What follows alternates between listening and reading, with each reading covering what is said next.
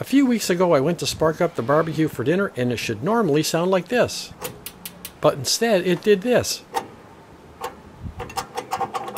And after some testing I figured out it was the button. Water had easily gotten inside of it and corroded it. And the barbecue was about 2 years old. So I took a trip to my local Home Depot to see what the buttons were like on their barbecues. This one wasn't weather protected. This one seems to have a rubber seal in it. No seal on this one. This one doesn't. And on almost all of them they use the same button for the light switch.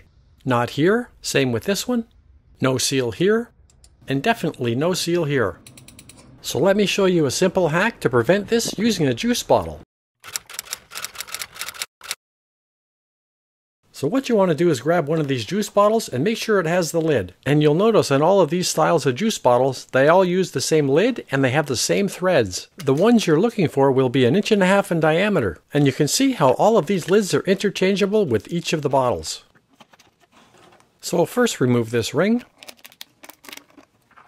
Then you want to cut the top off right here under the flange.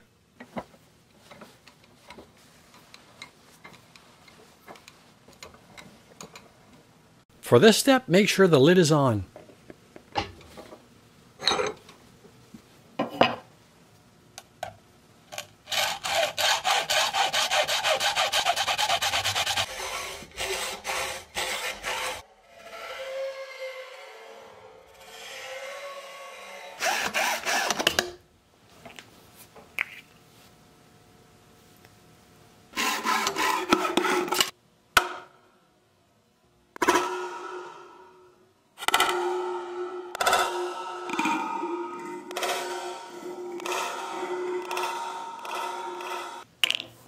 And now we want to just clean up this edge. A sanding block works good for this. I've got these great squishy foam ones. They have Velcro and it makes it really easy to swap out the sandpaper.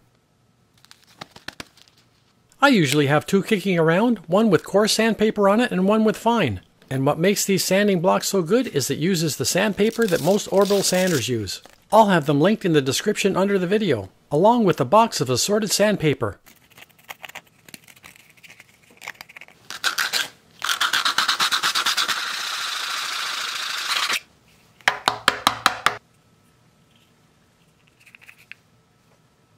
Then I gave them a quick rinse to get the plastic dust off of them.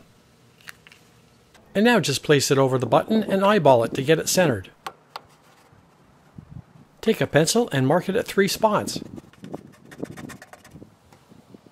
Add some small pieces of tape. Now we'll apply a small amount of all-purpose silicone 1. And at this point it's best to have the lid on. Now use your finger and apply a small amount all the way around the inside of the circle.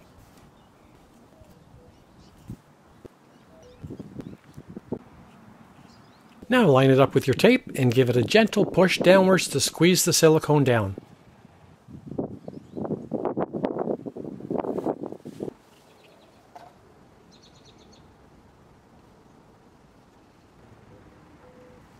And now you want to give it 12 to 24 hours to dry. And make sure you're not going to barbecue on the day that you do this. The black lids blend right in with the look of your barbecue, and now the rainwater can never get in to harm the switch.